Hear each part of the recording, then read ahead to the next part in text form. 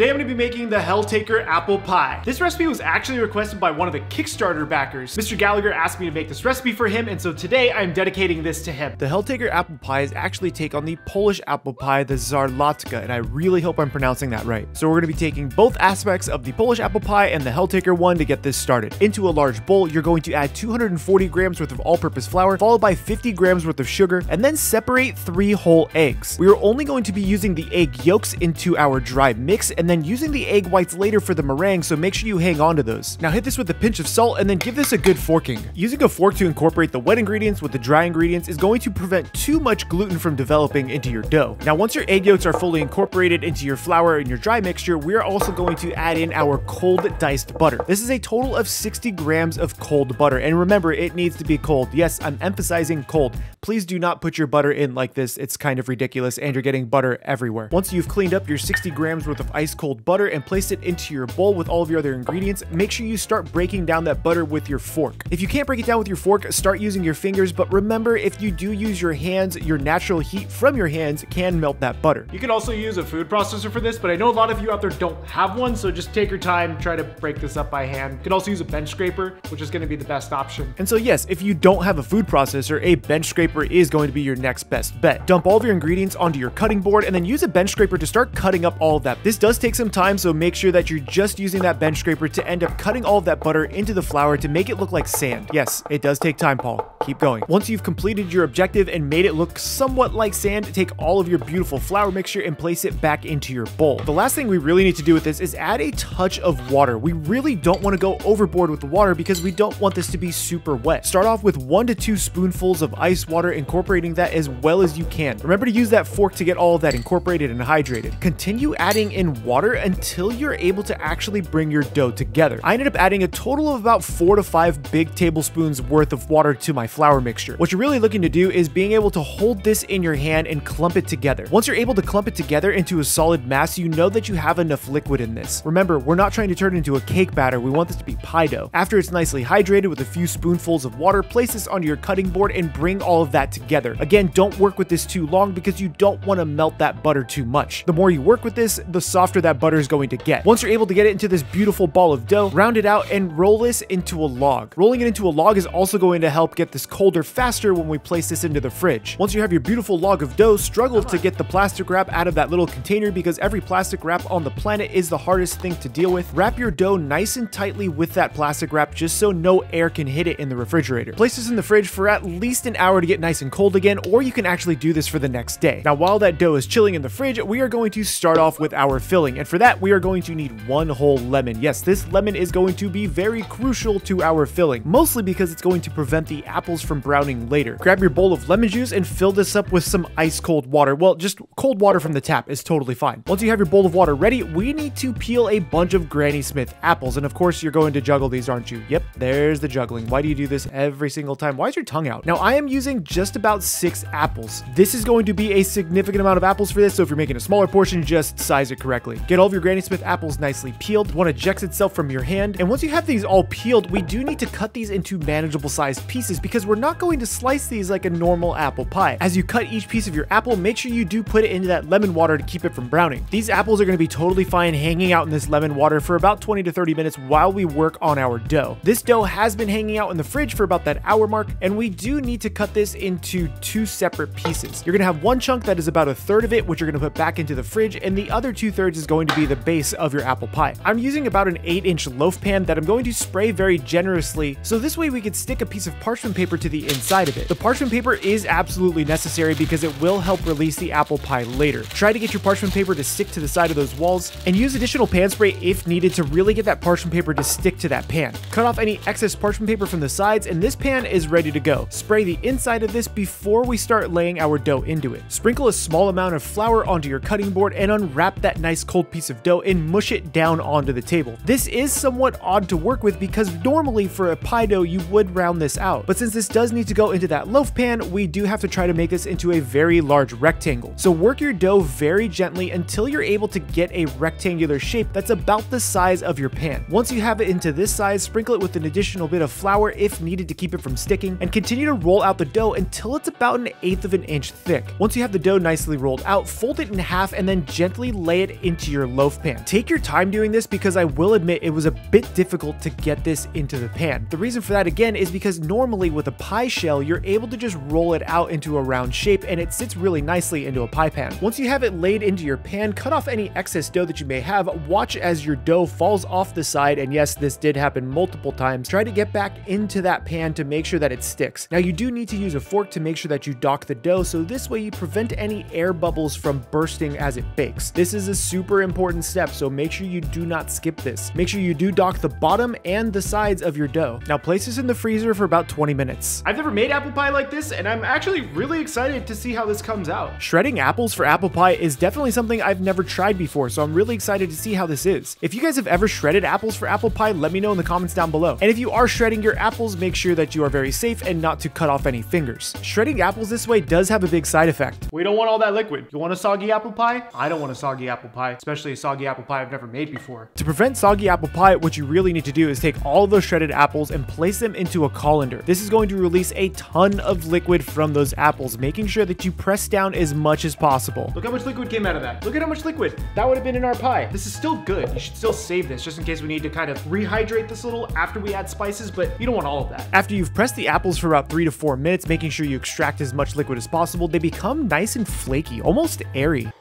Oh, that's good. I turned that into a lollipop. Now that's an idea for the lab. Continue to drink your lab product, I guess. Now we actually don't need a ton of sugar here. I'm only using about 20 grams of sugar for all of our apple pie mixture. You're also gonna need 2 grams worth of nutmeg, 2 grams worth of cloves, a splash of vanilla, a sprinkle of all-purpose flour, and a pinch of salt. Did I add cinnamon? I don't know. They said add as much as you want, so. They did say add as much cinnamon as you want, but I don't know if you should have added all of that cinnamon, so make sure you give this a taste as you go. Completely combine all of those spices now with your apple to make sure that no pockets of spice are left throughout. Take your time here, but make sure you don't crush those apples. I'm adding only a touch of this liquid. It just feels a little dry. I just want to add liquid as needed. See, aren't you glad we kept our really good apple water? Pour in just a splash of your apple water initially to get a feel for how your apples feel. Continue to do this until you get all of those spices blended into the apples. The liquid actually really does help bring all of those spices together, but doing it this way allows you to control how much liquid goes back into your apple pie. I added enough of this to where it's a slight drip out of it and it kind of holds its spot. Like you can see it's kind of held together. Now give this a taste if you're okay with raw flour. Oh, baby.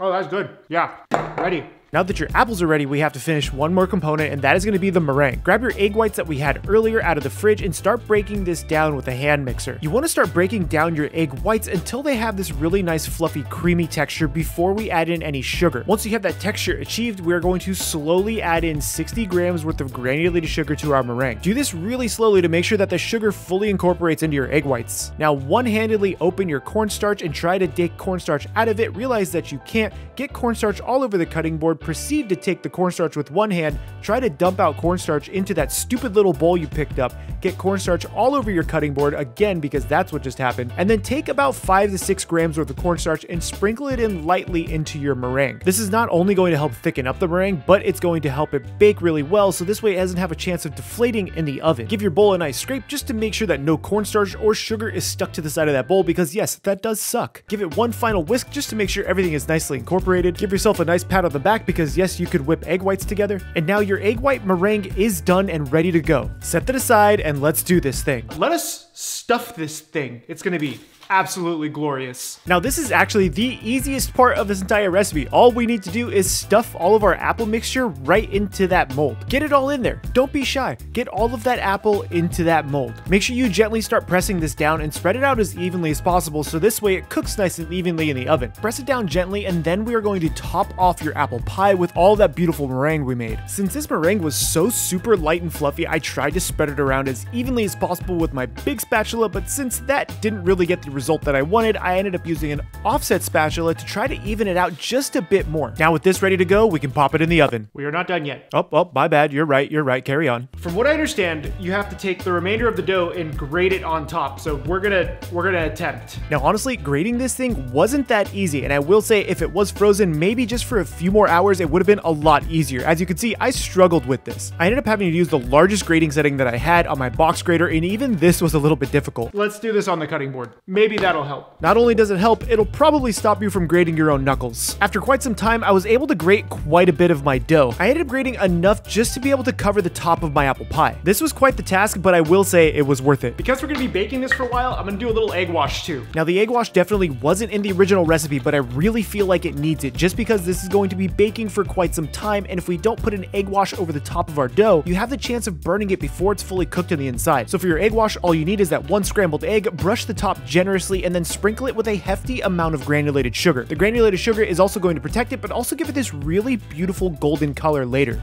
Okay, good luck, little guy. We're gonna bake this at 400 Fahrenheit for about 45 minutes. And now we clean up our absolute disaster over here. And 45 minutes later, and whatever happened to his hair, the pie is done. I don't know why I grabbed this without a towel, but this is ready to rest. Remember, this is apple pie. You still need to let it rest. Maybe we'll have it for breakfast. I've honestly never had an apple pie that looks like this, so I'm genuinely curious as to how I actually get this out of here. Do I flip it?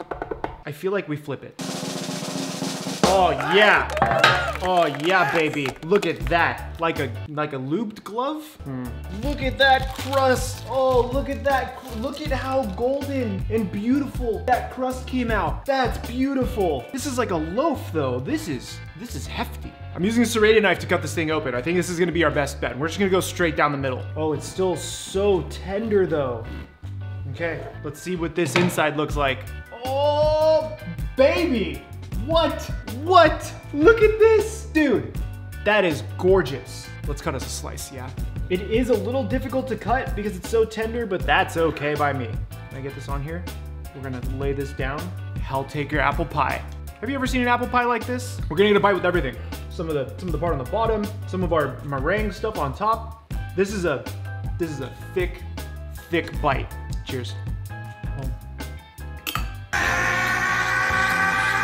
One of the best apple pies I've ever made. The crust is tender, the fluffiness of that meringue, the apples are seasoned beautifully, they're not super mushy like I thought they were gonna be. Absolute 10 out of 10, you should make this. While this thing is resting, make sure you check out my Nikumi Moco Loco bowl right over here. My name is Chef PK, and remember, keep playing with your food.